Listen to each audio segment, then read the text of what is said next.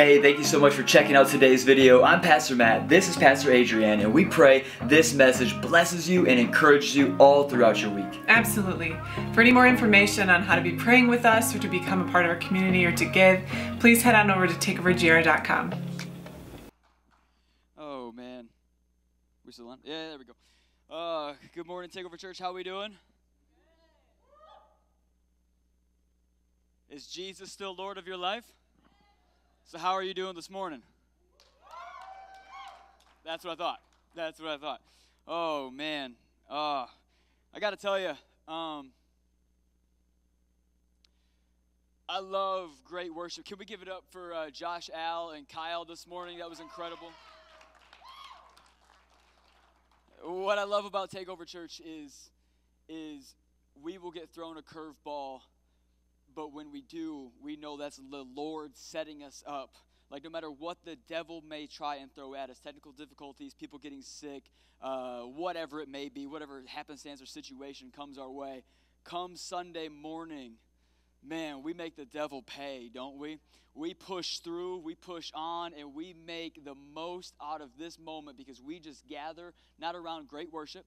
We don't gather around great coffee, as great as it may be, because I'm a coffee head. We don't gather around a great person or a great message. No. Friends, we gather around the presence of one, and his name is Jesus. Amen?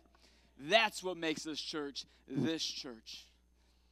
That's not a slight against anybody else. That just means that our heart and our posture is to say, Father God, come and dwell in your people's midst, and we will respond accordingly. You have every part of us this morning. I'm so grateful for the heart of this church. Are y'all ready to continue with our message series, Game Changer? Yo, Pastor Adrienne brought the house in the heat last week, didn't she? That was great. Come on, somebody. That was amazing. Next week, we got the prophet Zach Kramer preaching. Come on, that's going to be great. Oh, man, it is going to be fantastic. But you know what time it is. The Game Changer proclamation. So I'm going to say it, and then you repeat after me. Does that sound good? Here we go. He is who he says he is. He is who he says he is. I am who he says I am. I am who he says I am. He has what he says he has. He has what he says he has. I have what he says I have. I have what he says I have. He can do what he says he can do. He can do what he says he can do. I can do what he says I can do. I can do what he says I can do. Praise him like you know that's true. Come on.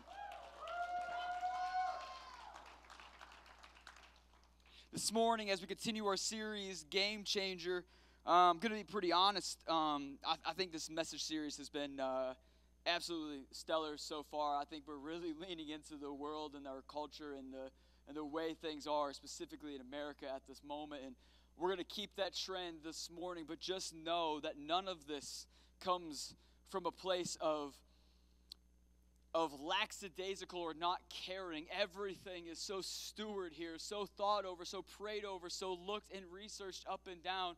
And we are just so compelled by the heart of God right now for our generation in this season, that while the game has changed out there, it is our heart and our plea that the game would change in here, that Christians wouldn't be riding the bench while the world is riding the bus onto hell. But we would be in the game. Does that sound good? This morning, if you're taking notes, where my note takers at? My favorite people. Come on. Get on my favorite list. The title of my message this morning is Dress to Kill. Dress to Kill. It's pretty easy to remember. Dress to Kill. This morning we are coming out of Ephesians 6, 10 through 20. It'll be up on the Sky Bible if you do not have your own Bible with you this morning. Wow, what a powerful morning we've had so far. I'm so grateful for the presence of Jesus in this place. Ephesians 6, 10 through 20. Y'all ready? Finally,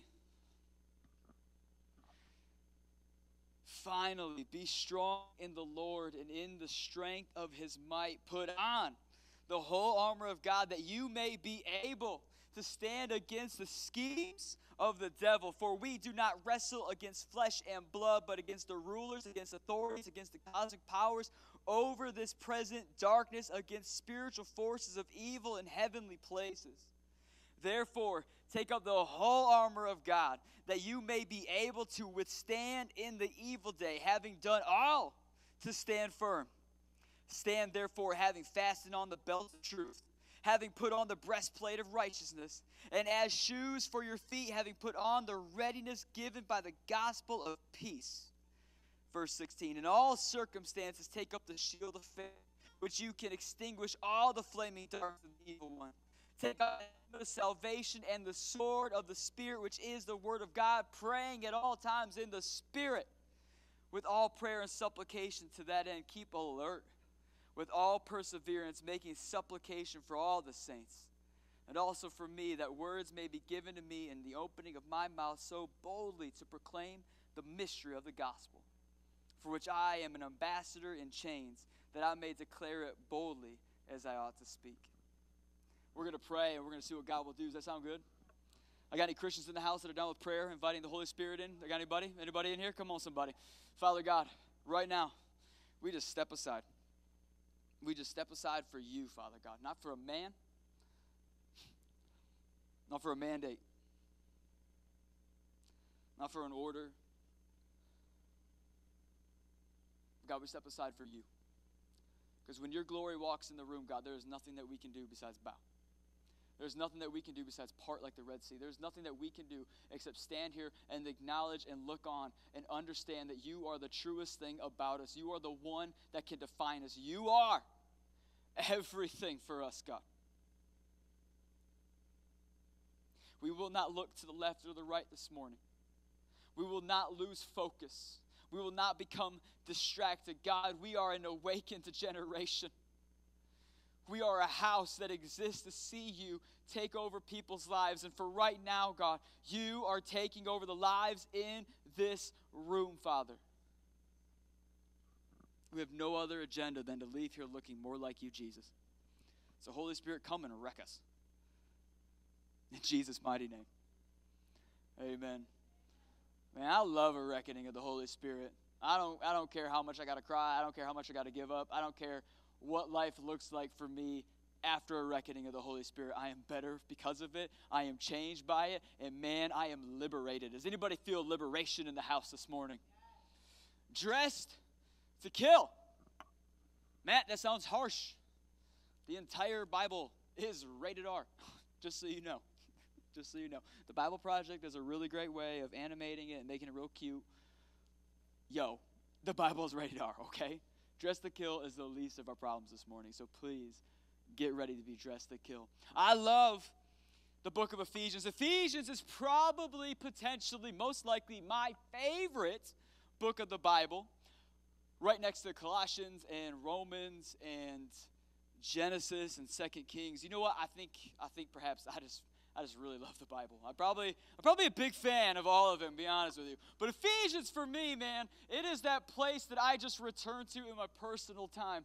When I am not preparing to study, when I'm not writing a message, when I'm not going through, a course or whatever, like Ephesians is just that book that I return to because there is so much history in it. You see, friends, you and I, one of the things that we desperately in millennial Generation Z, this time, this era that we live in, that we have been gifted.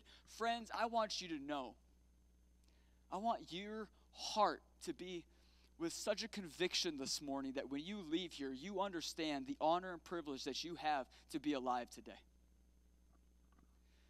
There is not a glory day for you of, man, I wish I could have been a part of the 1950s revivals. I wish I could have been a part of Azusa Street. I wish I could have been a part of whatever year. There is none of that for you. God assigned you for this day, this hour, this moment. It is an honor, it is a privilege to live and serve the King of Kings and Lord of Lords, Jesus, in this hour. You need to know that, because when you know it's an honor and when you know it's a privilege, you will move and you will act and you will go out there and you will live in such a way that you know you're privileged to be here. What an assignment. Daunting as it may be, it ain't too big for you. So Ephesians, I love it. There's so much history in this because our generation, we miss this. We miss this. We've been talking about a lot about history in this, and we miss it because we think, for whatever reason, that in 1776, when America was made, established, became a country, sold unto itself, we have this in our head. I don't get it. I have no idea where this bloody came from.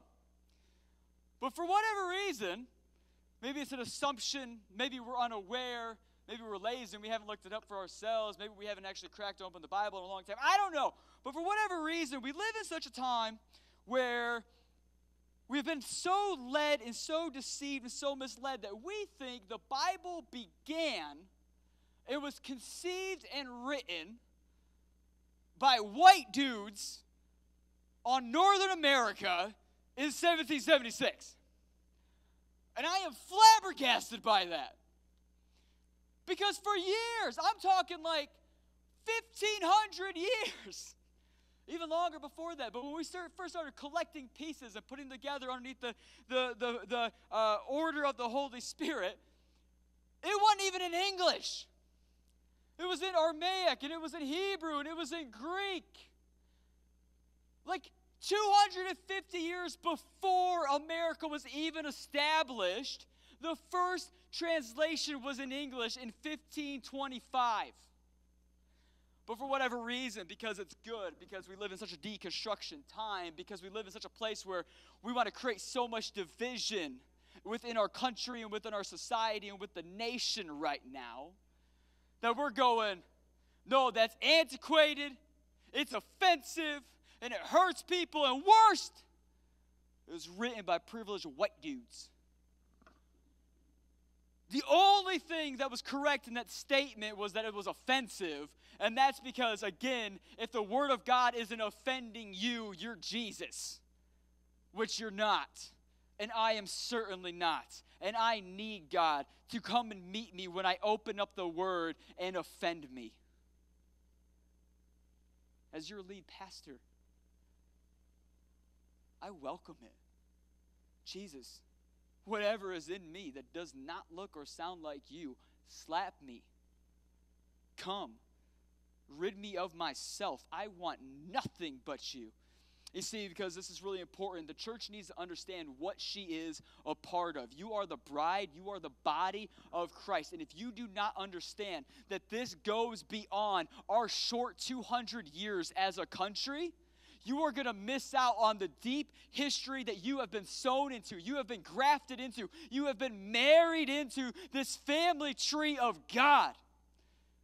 And in that comes power, in that comes purpose, in that comes the ability and the courage.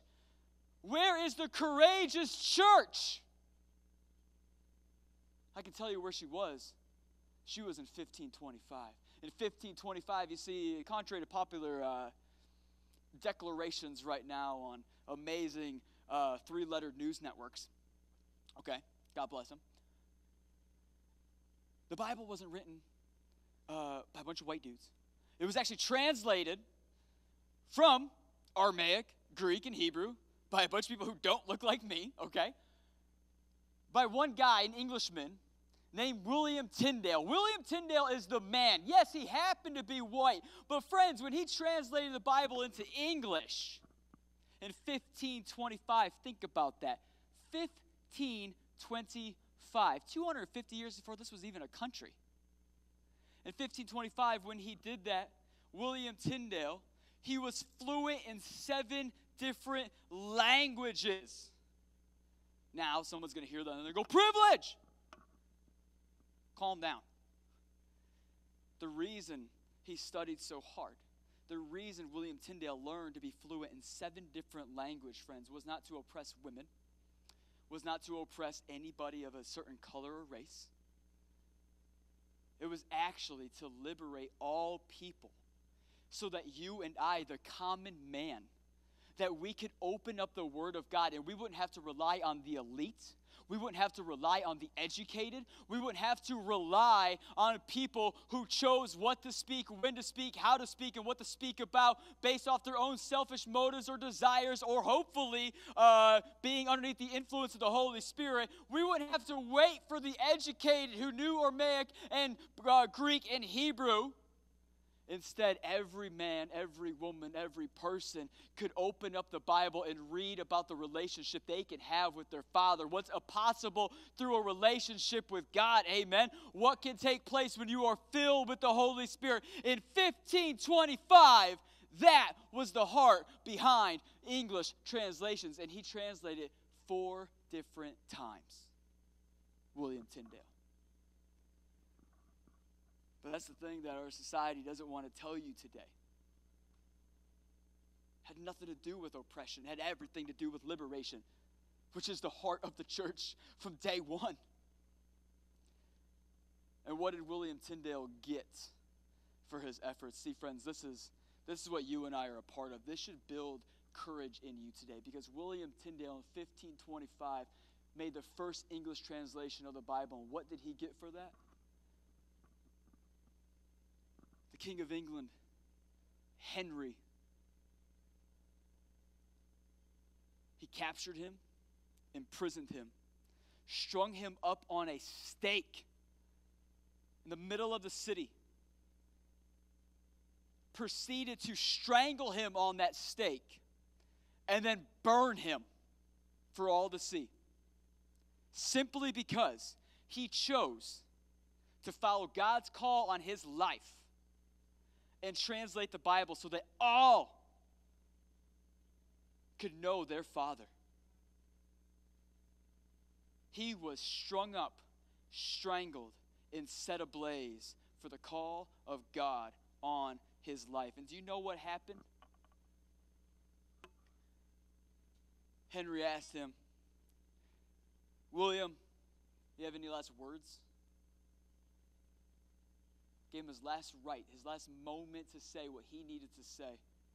And William Tyndale, full well knowing what was about to happen to him, his final words were, God, kid you not, God, open the eyes of the King of England. His last words weren't, I love you, my wife. They weren't, God save the Queen. They weren't this, that, and the other thing. God, open the eyes of the King of England. Friends, my question for you today is, what are you willing to live for? And what are you willing to die for? What are you willing to live for? And what are you willing to die for? Because those are actually two opposing questions. What are you willing to live for, and what are you willing to die for? William Tyndale was willing to live for liberation and die for liberation. But for so many of us, Christians today, we don't live for what we're willing to die for. We'll put it on our social media, look real good on our social media. We'll put it on a post. We'll wear a t-shirt that says it. We'll have it a bumper sticker. We'll have something about Jesus somewhere posted up in our lives, for our lives, to let everybody know we are a Christian. We are living for Jesus. But would we be willing to die for Jesus? Because you can look at the last 18 months of society, and obviously I am not comparing. Hear me. Our persecution so far has been very light. It'll get worse, but it's been light. Trying to shut down churches, shutting down grocery stores, shutting down your life. 18 months of it. And in that time, God has been purifying his bride, because it has been very clear since day one what we have professed to live for, but very clear what we are unwilling to die for. Friends, if comfort decides what we live for, if comfort can decide our belief, if comfort can determine our faith, if comfort and safety can determine our lives and what we are willing to live for and what we are willing to die for, friends, how will kings ever come to know Christ? If comfort determines our faith, how will kings ever come to know Christ? Christianity isn't for the comfortable, it's for the faithful. Christianity isn't for those who seek safety, it's for the dangerous. Christianity isn't for the comfortable, it's for the lethal. Christianity, it's never once been about safety. In fact, it's been about laying your life down daily. Can I say that again? Rewind. It's never been about safety. It's been about laying down your life daily. If we're not willing to live for Jesus, we're certainly not willing to die for Jesus. And if we're not willing to live for and die for Jesus, then how will kings ever come to know Christ? Matt, what are you getting at? What I am getting at is some 4 years later. 4 years later, after William Tyndale did 4 translations in English of the Bible, King Henry, same guy, strung him up, embarrassed him, tied him naked in town square, strangled him to death, set him on fire. Same king comes to know Christ. And at his demand, his command, and his behest, demanded that all 4 translations of the English Bible be put into print immediately, including his very own translation called the Great Bible. Praise God. Go for it.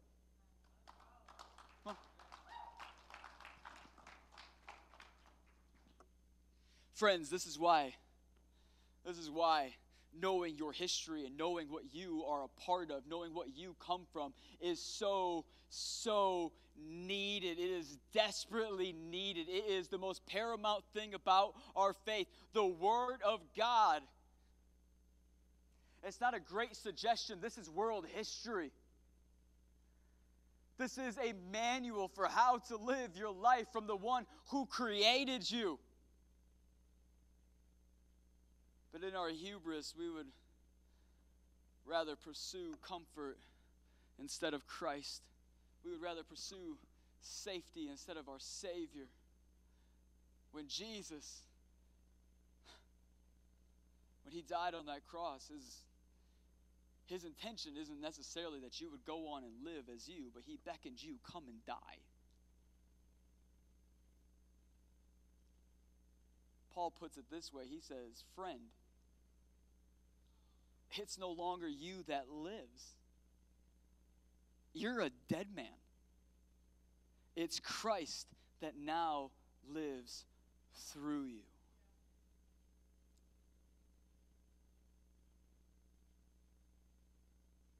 Christianity isn't for the comfortable, it's for the faithful.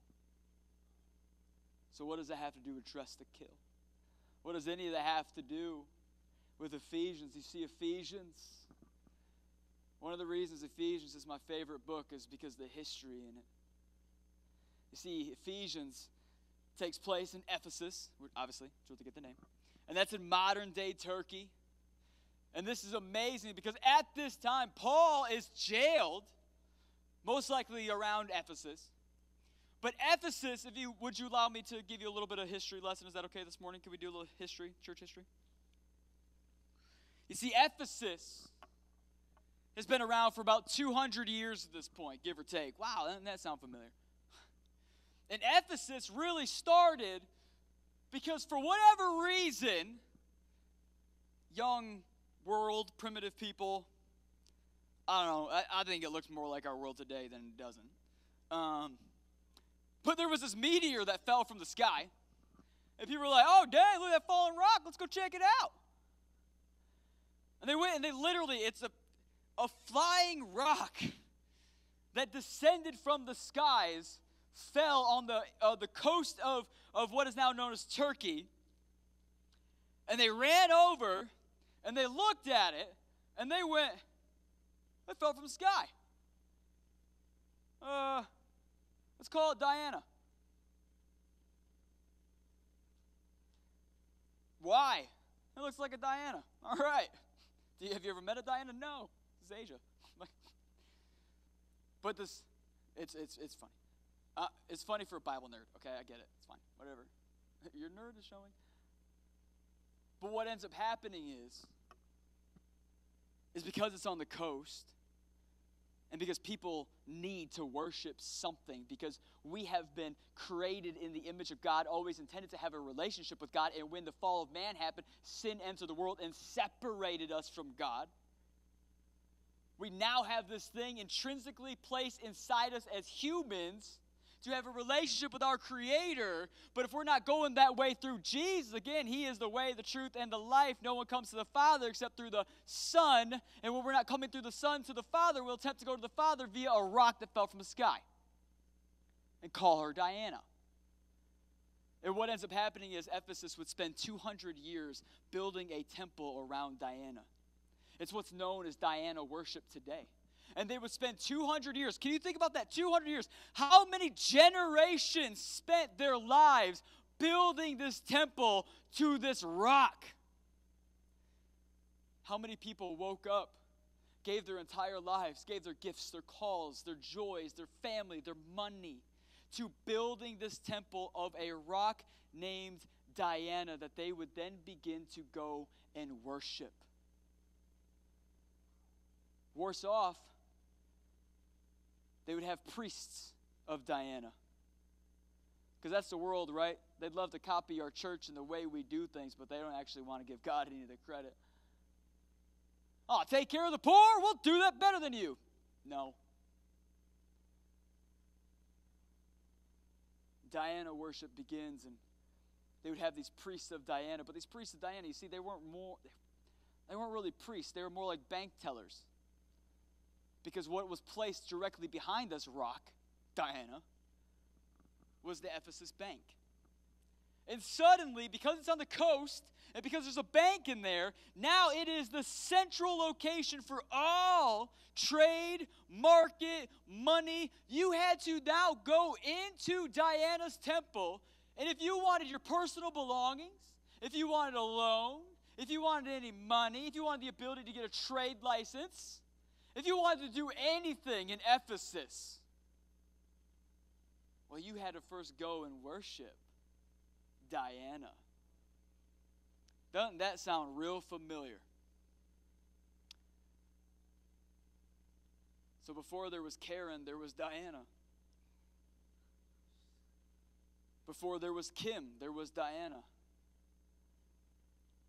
Before there was Hillary, there was Diana. Before there was Princess Diana, there was Diana.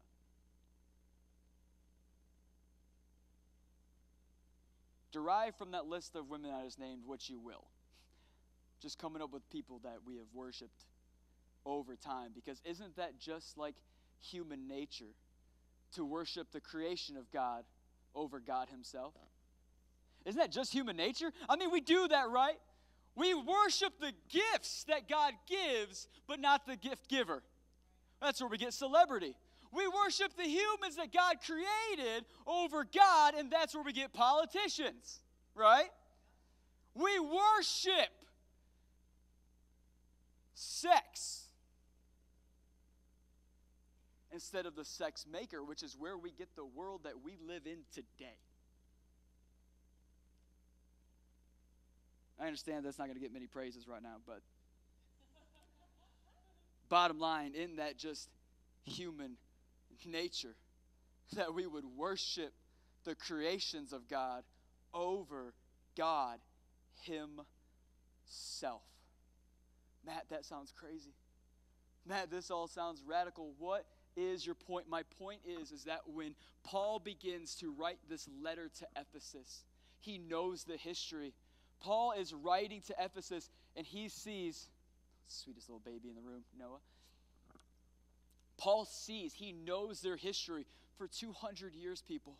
For 200 years, your family, your people, where you come from, has been built around building this temple, around this God, around this woman, around this rock that doesn't actually have any power, that isn't actually a body, that isn't a real temple, that the only power it has is what you give it, that the only allowance that it has in your life is what you allow.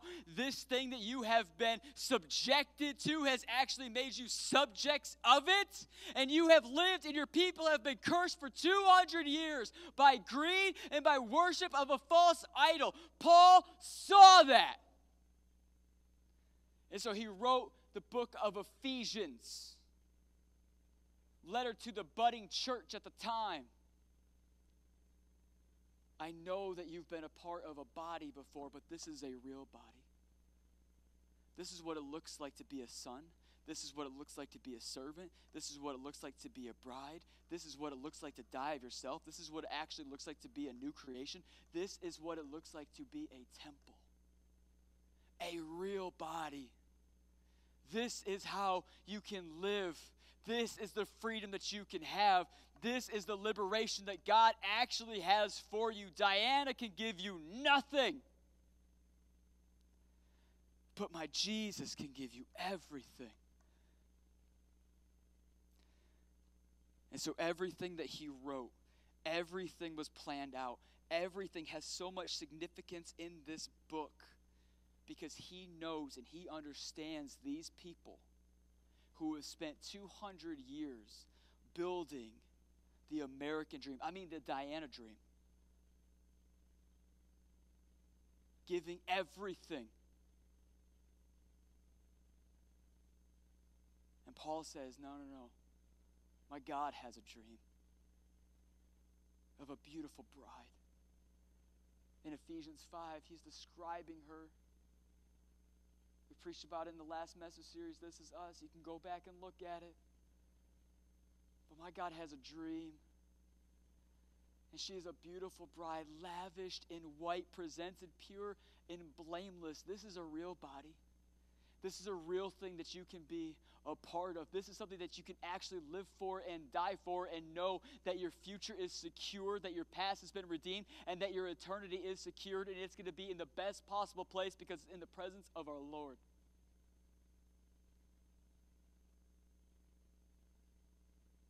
Could you imagine growing up in a culture, in a world, propaganda, where everything that you did, lived, breathed, and woke up for each day was around a rock that fell from the sky?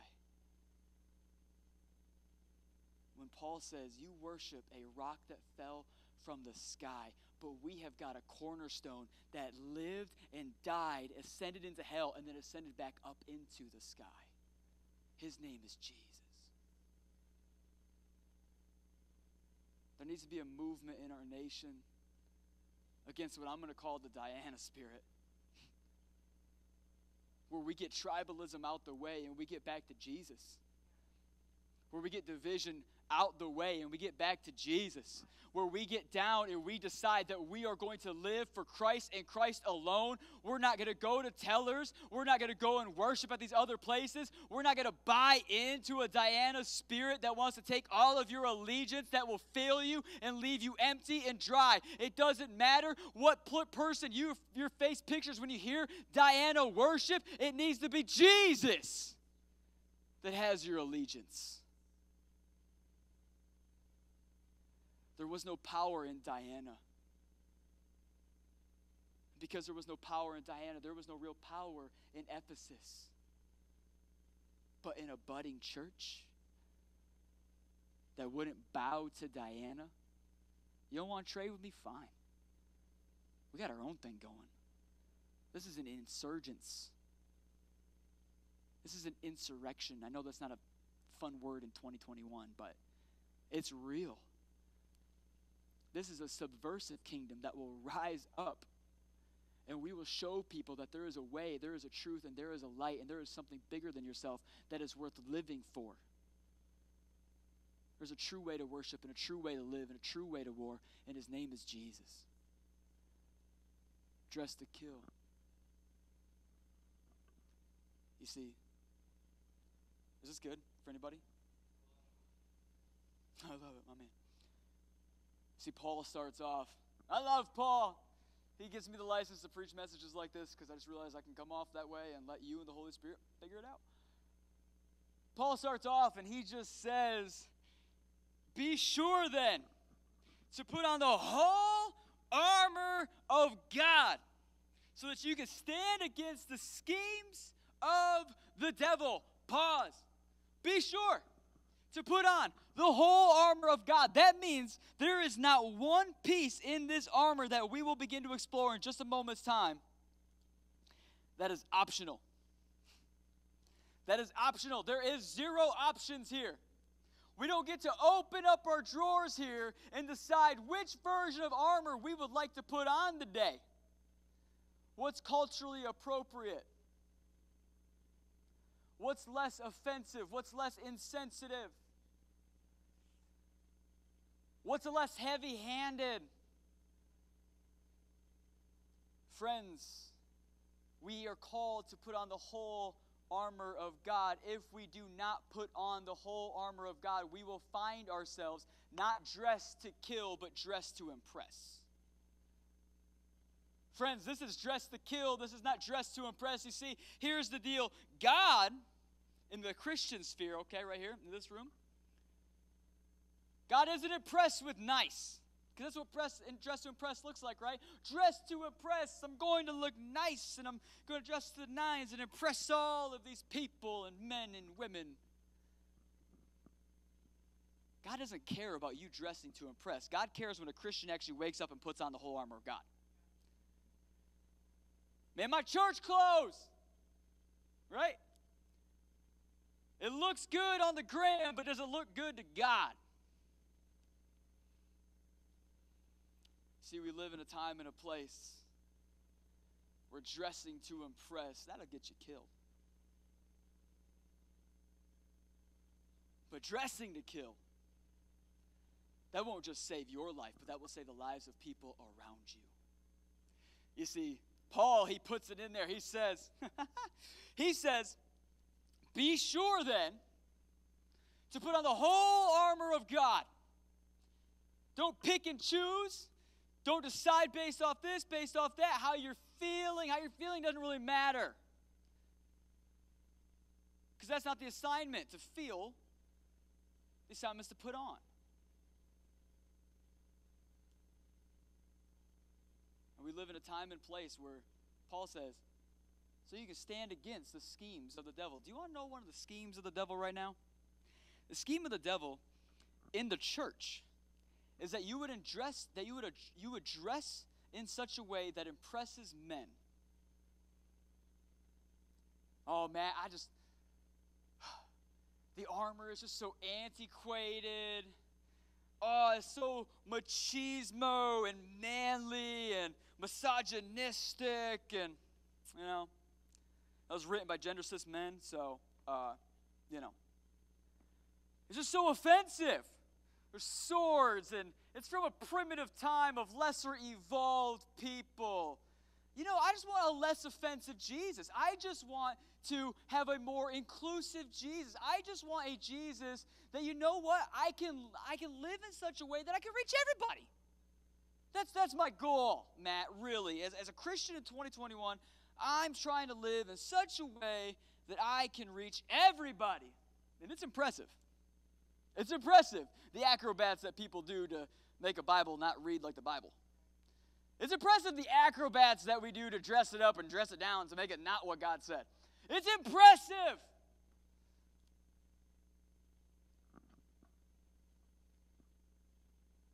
And you'll get a lot of followers on Instagram. And you'll get a lot of videos on YouTube.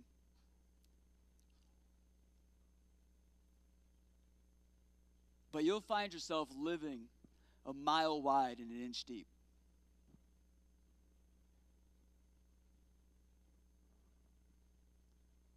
Paul says, be sure to put on the whole armor of God so that you can stand against the schemes of the devil. The devil is a schemer. He's a schemer. So be sure to put on the whole armor of God so that you can stand against the schemes of the devil. Friends, can I tell you another scheme that we're living in right now? There's another scheme that we're living in where I'm trying to be tactful here. There's a scheme that we're living in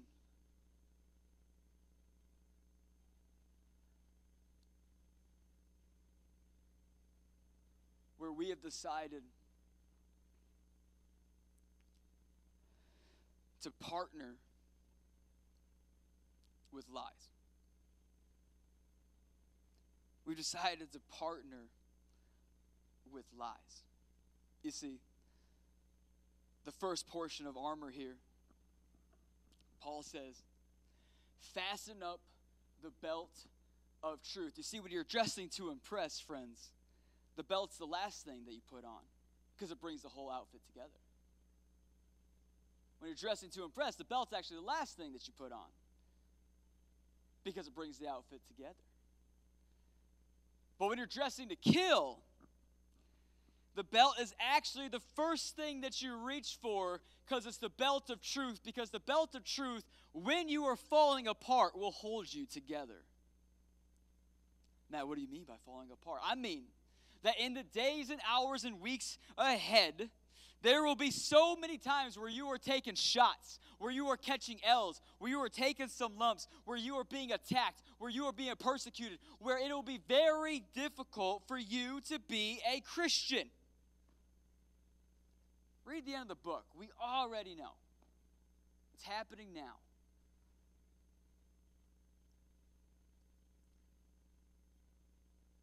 So when societal pressure, cultural pressure, organizational pressure, institutions, your work, whatever it is, friends, family, when the powers of darkness begin to work against you because you won't just go along with the scheme, the belt of truth will hold you together. But Matt, what's truth? What's truth? Friends, can I tell you? Truth cannot be self-defined. Truth is a reality that is created, that was spoke into motion. Truth is defined by the Creator, and that Creator being God and God alone. Truth, if it's based off a feeling, based off a desire, based off a motivation, based off a bad incident, based off a hard day, based off having a gentle mental, based off world events, based off whatever it may be, a fight that you got in with your boo thing. If truth for you is based off something other than God who is, God who was, and God who will be again, then it's not truth, that's a lie. Friends, we live in a time where the enemy has gotten into the church and he has decided this. He has decided this. He has said, you need to step aside, not stand against. Because what's that scripture say? Paul says, be sure to put on the whole armor of God so that you can stand against the schemes of the devil. But the church today is trying to tell you, no, step aside for the schemes of the devil. What does that look like? No. Don't put truth on today. Just let people live their lives how they're going to live their lives. Let the chips fall where they may. No. Just dress to impress your Christian friends while the world passes by. No. Just allow the people in your lives closest to you that you actually have a relationship with, just let them make choices and decisions that will lead them on a quick path to hell and also a whole lot of earthly consequences along the way. Just let it happen, man. Who are you? Who are you? Who are you to say your truth should be their truth? Who are you? I'm sorry. Not. I'm the guy that God said in His Word to be sure to put on the whole armor of God so that I can stand against, not step aside. I'm going to stand against while my generation, millennials, Gen Z, is living a life and creating a culture that will send them and those after them straight to hell. I'm sorry, I'm not okay with living a life following Jesus where I step aside, not step in front. Friends, we are called to take ground, not leave ground. Friends, Christians, hear my plea today. Put on the whole armor of God. Culture, even in the church, is going to try and tell you, just let them live their lives, let them be. But if you got relationship with them, if they're in your sphere of influence, you are there for a purpose and with a mission, and it is to stand against the schemes of the devil. It is never loving to partner with hurt.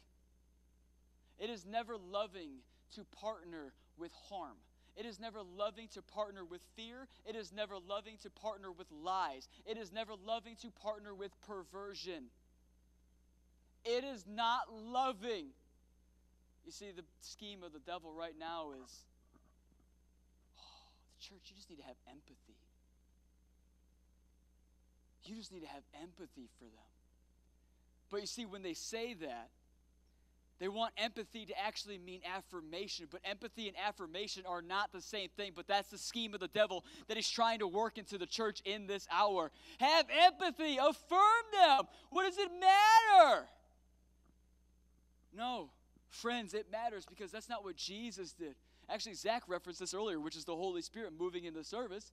But man, when Jesus comes up on 5,000 men and their wives and children, equaling around like 15,000 people who come to gather to see him preach and to hear this Messiah, who this guy could be, to see miracles, when that moment happens and they break up the loaves and do the miracle, do you know what happened before the miracle? Jesus looks on at 5,000 men, women, and children. He says this, they are sheep without a shepherd.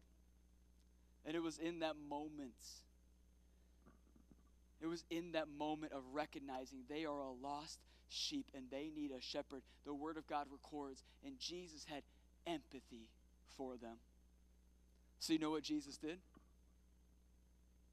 He started a social justice forum.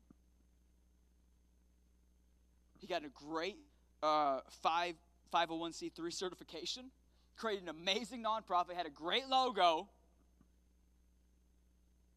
and then led a bunch of marches. It was amazing. You should have seen it. Man, it was on Christ News Network, you know, CNN. It was amazing. No. What Jesus did, because of empathy for them being lost, with no guidance, no shepherd, no one was speaking up and pointing them in the direction of holiness. What he did is had empathy for them. And he performed a miracle, and he met them at their very point of need, which was this. He fed them, and then he preached to them. Scheme of the devil right now in the church is that empathy and affirmation are the same things. But friends, if empathy leads you to sin, it's not empathy, it's sin. If empathy leads you to sin, it's not empathy, it's not loving, it's not caring, it is not great admiration.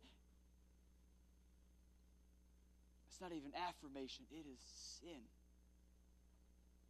Which means we are missing the mark by how Jesus called us to live. So Matt, what do we do? What do we do? Because that's harsh and that's crazy. And just look outside. I mean, listen to the worship in Diana. Paul, that's not really what we do in Ephesus. We don't really do that in Ephesus. Haven't you checked the time? Haven't you checked the hour that we're in? It's a little different out here in Turkey, okay? Like in Ephesus, we don't really roll like that. That's a bit offensive and that's pretty harsh.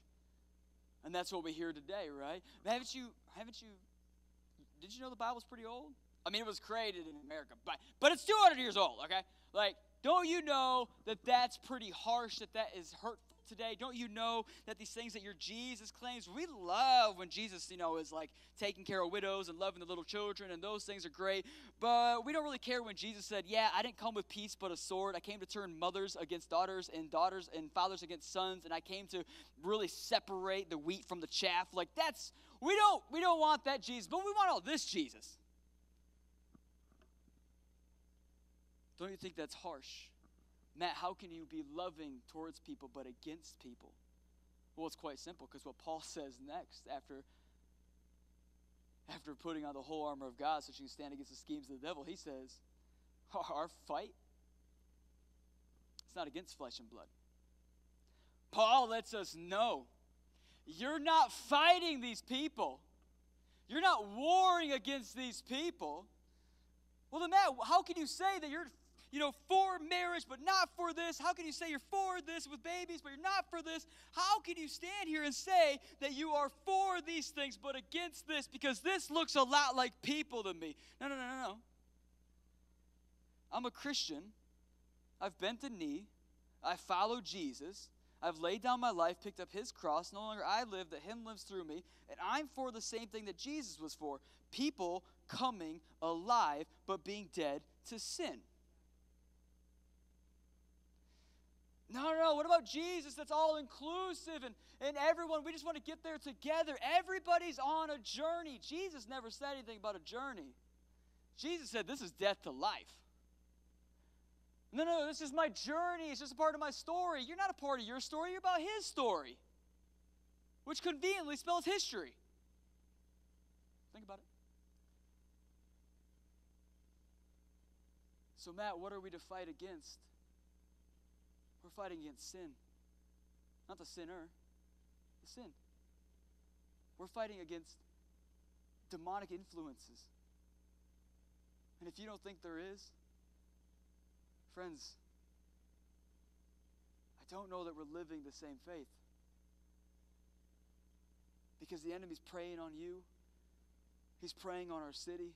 He's preying on our state. He's preying on our nation. He's preying on the world at large, and he is killing Christians all around the world, whether it's spiritually or physically. He is taking people out.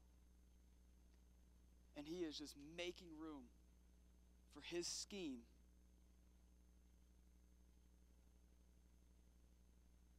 to be the culture, to be the atmosphere, to be what this whole thing's actually about. But we're not called to stand aside. We're called to stand against.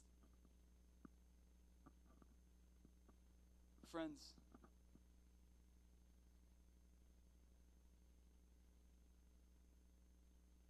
it's real. And it's hard. And it's difficult. And I understand that. But Christ never promised easy. He promised life and life to the full. And a full life will include warfare. Which is why you need to be dressed to kill and not dressed to impress. Am I preaching to anybody this morning? You see, truth is not based on your feelings. That's not what you lace up in. You lace up in what God says about you. What God says about him. The game changer proclamation. That is what we suit up in. That is what we go out in. And that is how we are light to a dark world. Truth. God gave me a word one time. Preach my word and my word alone, and worry about the Holy Spirit doing the convicting. God, what if that offends? What if people leave church? Matt, you started church with $80. If you have $80, you can keep it going. Thanks, God. That's actually a really great word for me. Because that means that I can honor you and honor your word and not live in fear of man, but I can live in servitude towards my God. You see, Paul says next is, I know we're running a bit late. I'm gonna get there. We're gonna get there. Worship team, you can make your way back up. I'm gonna go quickly in this. Never mind, I got permission. We're good. Worship team, you can still make your way up here if you want to play a little soft, you know. Paul says this. Oh, I love Paul.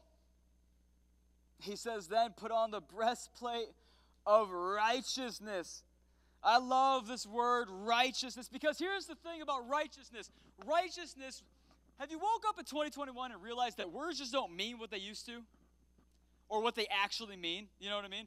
Like, we live in a time and a place where words do not mean this, because for us, we hear the word righteousness of 2021 and we think of it negatively because it's been associated so often with, oh, that person's self-righteous. They're so self-righteous. Oh, that's a righteous. They're trying to be holier than thou. They think they got it all together. They are the most self-righteous, sanctimonious person I have ever met in my life. And suddenly, the more you take the word righteousness, as you put self in front of it, sanctimonious, all of these things that are negative in front of it or around it, suddenly righteousness gets painted in with all these things that are negative and not good, when yet righteousness, very definition, means to be in right standing with. In right standing with. Friends, when Paul says be sure to put on the breastplate of righteousness, it means that you are placing on yourself, covering yourself in the right standing, right position with, for you and me as Jesus followers, God. Why is that? We need the righteousness of God to cover us. We need to be in right standing of God to cover us, because we're going to find ourselves where we are in the wrong standing with man. The breastplate of righteousness will protect you when you are in the wrong standing with man. You see, here's the crazy thing about the breastplate of righteousness. It protects your heart from being damaged. It protects your lungs from being punctured. It keeps all of your vital organs, the things that you need to believe, the things that you need to have faith, the things that you need to persevere, the things that you need to be able to finish the race set before you, the things that you need to fight the good fight of faith and hear, well done, good and faithful servant. The breastplate of righteousness covers all of those vital organs in your both physical and spiritual life. And do you know what I think about when I think about the breastplate of righteousness? You see, we're not righteous because of our own righteousness. How many of you know we couldn't get to right standing if we tried with God? That was impossible. Hence Jesus. But we are now the righteousness of Christ, because it's no longer I that lives, but Christ that lives through me, right? And so what I think of is when Christ was hung up on that cross, Christ was crucified, Jesus laid down his life.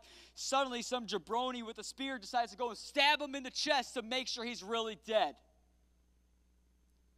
Isn't it crazy? I don't know if Paul meant this, but I think God did. That the same place Jesus was punctured was the same place that protects. He was punctured for our righteousness. Now we put on the righteousness to protect us. Isn't that amazing? The same place he was punctured is now the place that his righteousness guards on us. Friends, the righteousness of God will protect you. Will make sure that your heart can stay strong. Your lungs can breathe and not need to be resuscitated. That your kidneys, that your vital organs, that you will be able to take in what is going on in the world, consume what is happening around you, but process it all out, because your vital organs of faith have been protected. That's a lie. That's a lie. I'm being fed this. I'm being told this. This is being shoved down my throat. This is a lie. And I know that because I am protected by the righteousness of God. The right standing with God will always put you in the wrong standing of man. But it will protect the most vital parts of your body. Amen? So then what's he say next? Actually, I didn't look. Breastplate righteousness. Oh, the shoes of peace. Oh my gosh, I love this one. Put on then the shoes of the gospel that gives you peace. How many of you know it's a lot easier to fight when you have peace? It's a lot easier to be confident in who your God is when you have peace. It's a lot easier to wake up every morning and go, no matter what circumstance or situation I find myself in, no matter what the world looks like, I am sure-footed because I'm laced up in peace. You see, but it's really specific. Paul's really specific. He says, lace up then in the shoes of the gospel that is the readiness of your peace. I love that. Because that means that false gospels are often laced up in, but they can't give you readiness for peace. You see, friends, today we have got to be sure that what we are lacing up in is the real gospel. Because there's a lot of gospels out there right now. You can do acrobats to make it fit any narrative you want to, and you can decide, you know what? I can do Jesus on my own. I don't need community laced up. You know what? I don't really need to do things the way Jesus said to do things. I can have sex with whomever I want, whenever I want, however I'm feeling, laced up.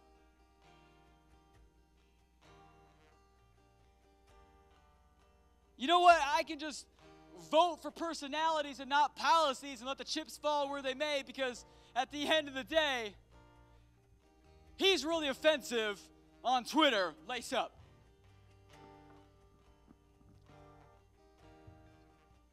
Man, are you comparing Republican politics and Democrat politics to the gospel of Jesus? No. I'm comparing policies that keep people healthy, keep babies from being murdered, to what God said he wanted to do here on the earth and reconcile all of creation back onto himself.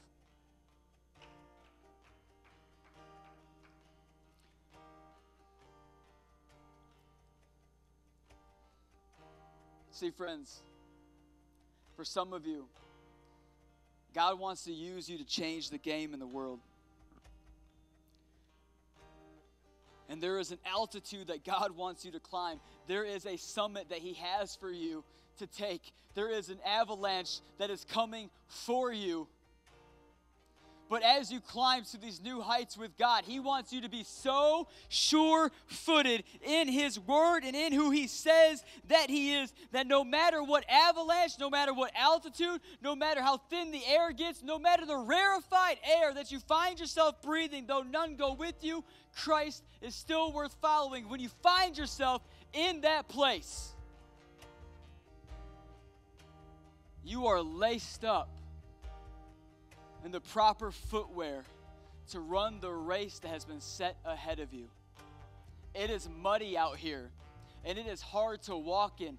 But when you are laced up in the gospel of peace, it doesn't matter how long it takes. It doesn't matter how thick it may get. It doesn't matter how dirty you might get while doing it. You are sure-footed. He is who he says he is, and I am who he says I am. Amen?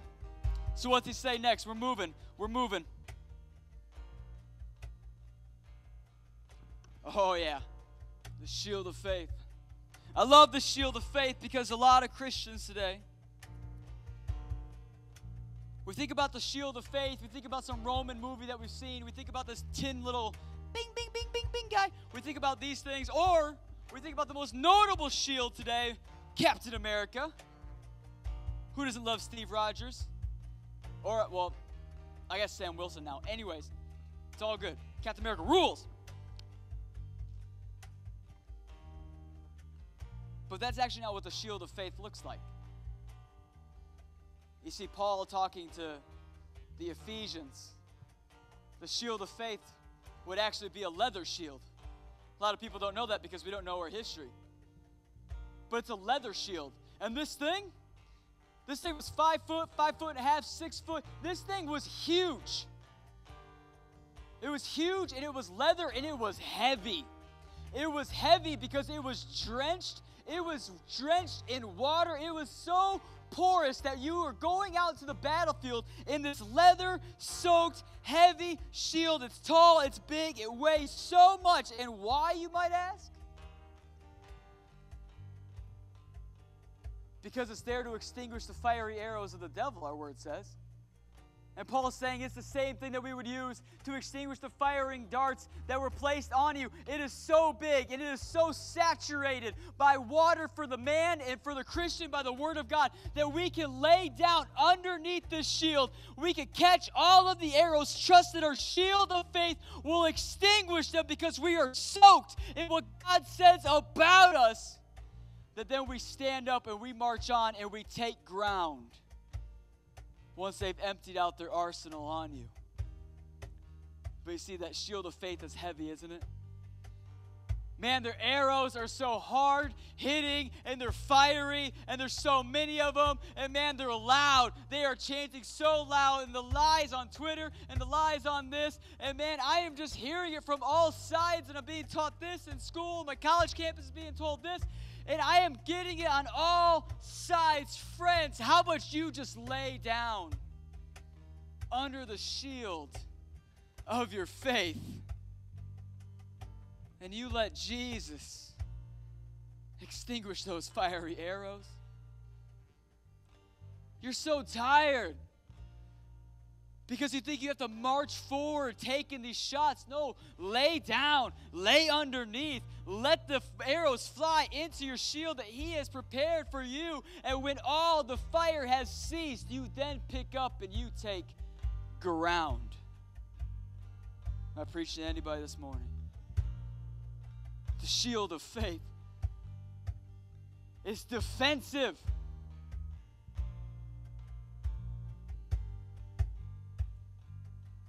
So what's he say next? He says, put on the helmet of salvation. I love that. Because the helmet in that time was both ceremonial, as in practical. No, it was ceremonial and practical, you see.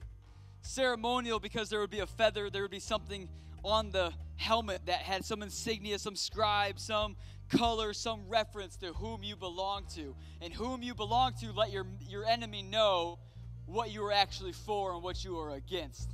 It was basically to let you know, here are the rules, here's what we're fighting for, here's what you're fighting for, now let's go. And it would be a marker of whose you are and why you were fighting. But that's not the part I want to single in on. Because salvation, obviously, comes from Christ and Christ alone. Amen? But it's practical because the helmet for the Christian, it determines what you allow into your mind. You see, for Paul, he wrote Romans as well. He spoke and led the Roman church, and he was convicted of renewing your mind to transform your life. That was his whole goal with Rome. Renew your mind to transform your life. And this helmet of salvation, we got a lot of Christians out here with a Christian lookbook when we need to start having a Christian outlook. We got a Christian lookbook. It looked good, but the world doesn't need another Christian lookbook. The world needs our Christian outlook. And that helmet of salvation, that determines how you would see the world. It determines how you saw the fight. It determined how you saw your enemy. It determined. You see, it obscured what you didn't need to hear. It let in what you needed to see. And it protected your head and your mind from any incoming damage it might take. Salvation for the Christian should be your helmet. It should determine what you listen to and what you don't listen to. It should determine what you allow to come into your mind through your ears and your eyes, and what you don't allow to come into your mind through your ears and your eyes. And take solace in the fact that when you do that, man, your salvation will actually begin to protect your mind.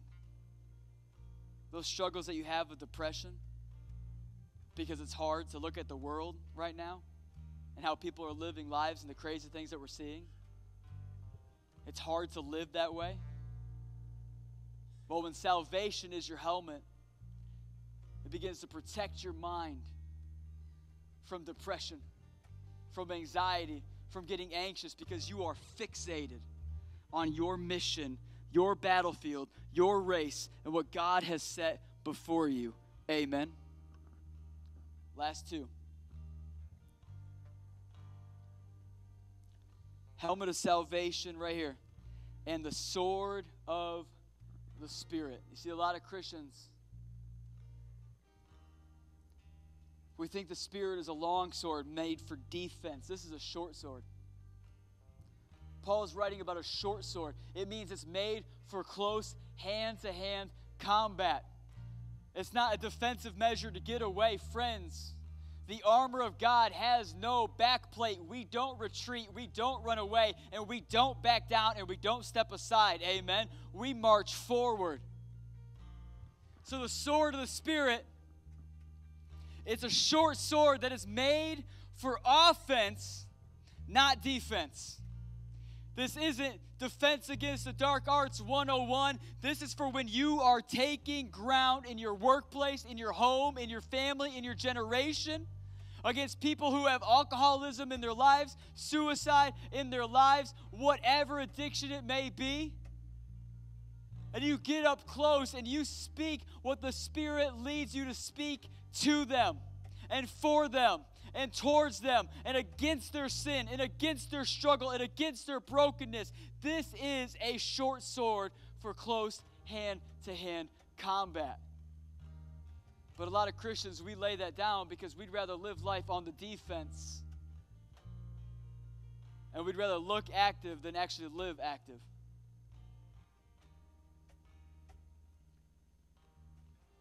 And then Paul says, finally, there's more, but for the sake of time, if you guys would just stand to your feet for me. Paul says, finally, praying at all times in the Spirit.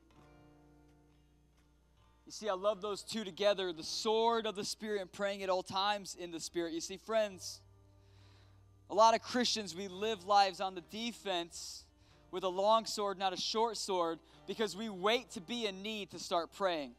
Friends, the time to stand on Ephesians 3:20, my God is able to do exceedingly above all I can ask, dream, or imagine. The wrong time to stand on that scripture is when you're in need and have lack. You want to know why?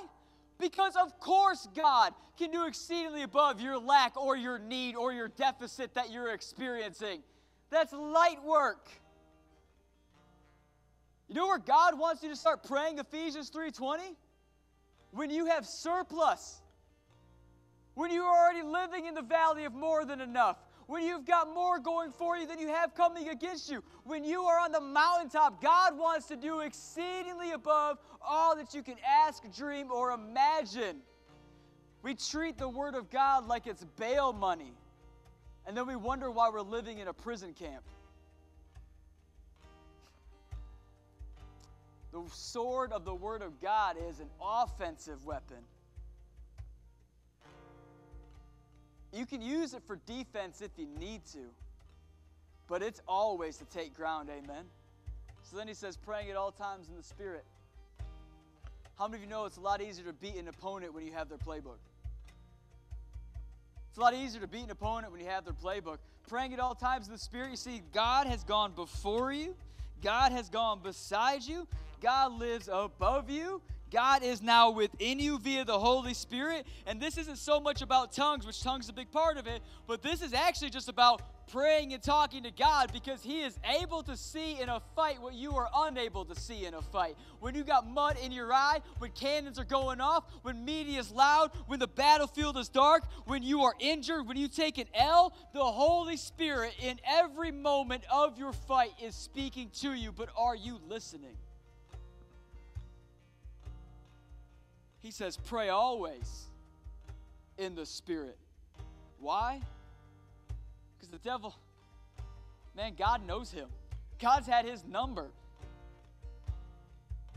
So whatever enemy you're up against, God already, he don't need defense. He already knows how to beat him.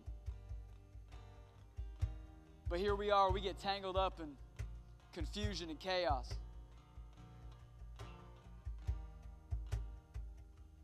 Jesus is speaking to his church in this hour. Why are you confused? Why aren't you talking to me? What do you have to be confused about? I laid it out, but if you need to double check my work, talk to me. Are you disoriented from battle? Are you disenfranchised with Christianity? Is the fight pretty hard for you? Well, come to me, all who are heavy, burdened, and need rest. Like, come to me, and I will give you rest.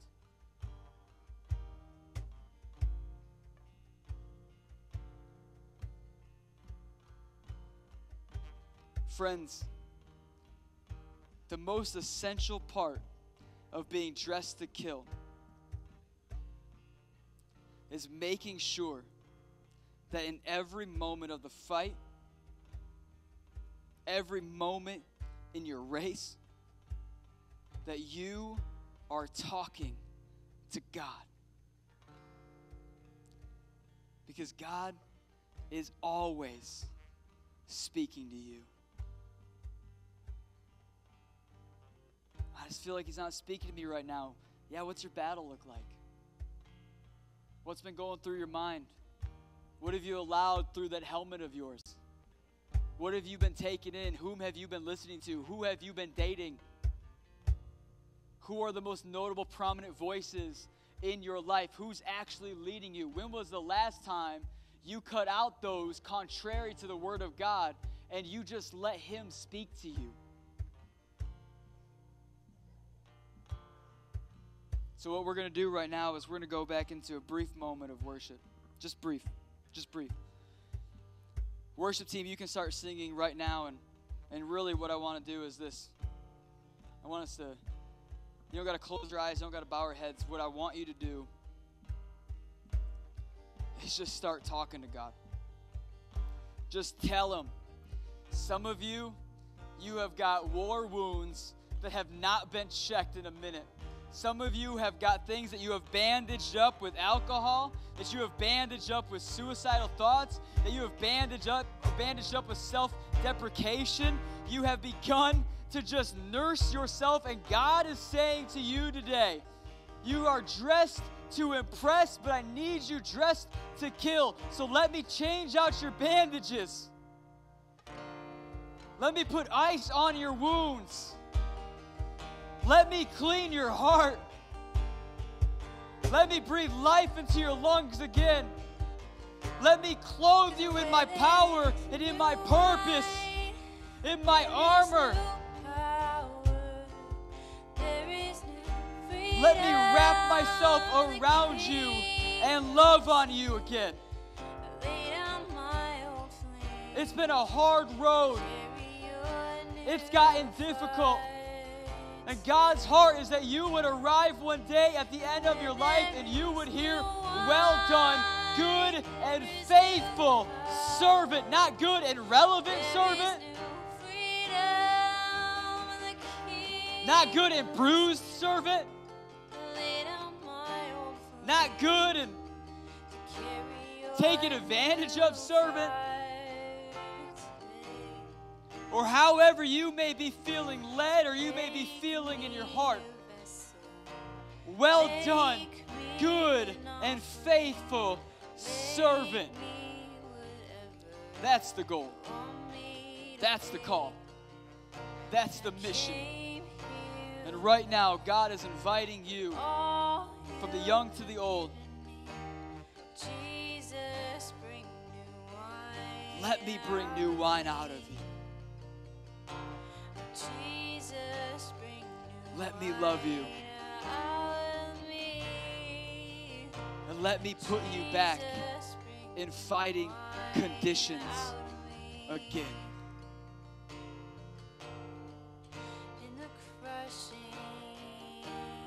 In Jesus' name.